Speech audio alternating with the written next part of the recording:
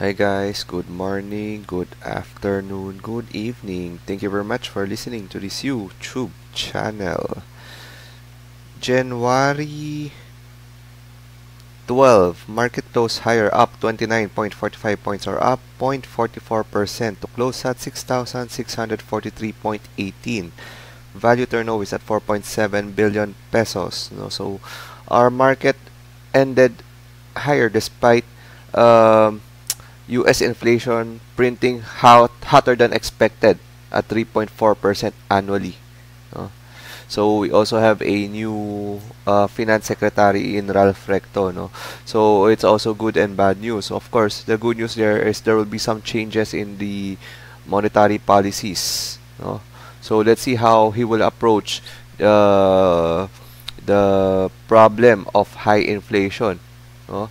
Of course, he's known to be the tax siya no? Siya yung talagang collect more taxes, no? So that's the problem there, no? So that's a problematic for middle income Filipinos. Biruin mo yung income tax matataasan na naman, no? Of course we don't want that, no? Of course imagine if you have like 50,000 per month salary tapos taasan mo pa yung taxes there, no? What we want right now is efficient tax collection, not to increase tax. No, he's looking at 4.3 trillion pesos annually collection.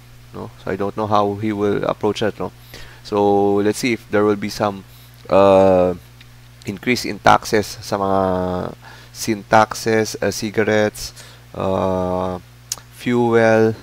No? Anyway, SurePass is also expecting AI to continue fueling its growth and predict its AI-enabled projects to account for 100% of revenues by end of 2025. Now, of course, this is a case study of a failed tech company. No? SurePass is one of the hottest company before 2016, 2017. Of course, napag-iwanan ng panahon. No? That's how I describe SurePass. But with the new management, at least they onboarded some key people, no, for they got a tech lawyer, no, si Mark Garchitorena, no, Gosireta, no, mali pala yun, no, and of course some new people in the management. Let's see if they can turn this around. Lalo na tech is very hot offshore. No? And speaking of that, no, I also attended some briefings of some brokerage. Si First Metro, sabi niya, gaming will continue to be the theme of this 2024, especially the hottest stocks of 2023 are both gaming, si Plus and si Lotto. No, si Plus continues to surge with their income. No, a turnaround story from 2021. Si Lotto, let's monitor how they will translate numbers, no? Especially with the electronic Lotto. We also don't know if nag-boom nga ba talaga siya. Of course, it's very accessible. You can place your bets sa applications. But let's see if other Filipinos ginagawa na yun, or they still go to the outlet. And right now, there's still no signs of iOS applications for eLotto. No? And also, in the briefing of Abacus, no, they cited 10 stock picks. No? So, sobrang dami naman yun. No? It's not really a stock picks if you give 10, but I agree with them. No? It's a matter of diversification and solid picks for some. No? We have some of them, but the rest, no comment na lang. No? So,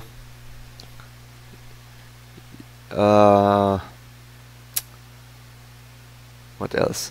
Dito and Converge, no, signed a master facility provisioning agreement. No? So that would allow each other to share select terrestrial and submarine fiber optic cable assets. No? So Dennis Uy of Pampanga partners with Dennis Uy of Davao. No? Of course, the Converge has the money. Unfortunately, they don't want any equity stake in Dito Telecom. By buying an equity stake, they will also absorb the liability. So probably itong partnership nito will just focus on revenue sharing. No? So this would give Converge an access to mobile SIM card play, no? By the way, ICT is also submitting a bid to maintain and manage the Iloilo Commercial Port Complex, FYI.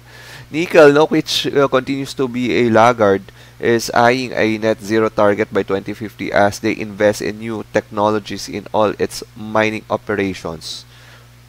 52-week low. No? So what are we buying right now? No, of course, we focus on our winners. It's not like after these stocks, we shift to another play. No? So hindi ko gawain yun. Sabi ko, investing is a marathon, not a sprint. No? Unless tapos na yung laro, I don't sell my stocks. Mostly, binabalikan ko rin, no? I'm just looking for a right entry. No. For example, GSMI, it's now trading at 160. They're giving this much dividend. Why are you selling that? Diba? Wala ka na malilipatan na mas mabilis. No, normally, I just sell stocks and shift to a faster horse. But after that faster horse, kung tapos yung laro doon, I keep rotating on my winners. No, I don't look. No, I only buy stocks pag there's a clear sign. No? Or it's a screaming buy. No? For example, A-REIT, when A-REIT dropped to 28, 29 pesos, so of course, that's a screaming buy. Ali, when we drop 24, of course, that's a screaming buy for us. Yun yung mga inaantay natin. Those are the opportunities we are looking for. No? Right now, kasi, they keep on flying. And it's really hard to chase these stocks. No? So, I hope that's clear. No? Our passcode for today is Converge. No? Thank you very much for listening. Bye.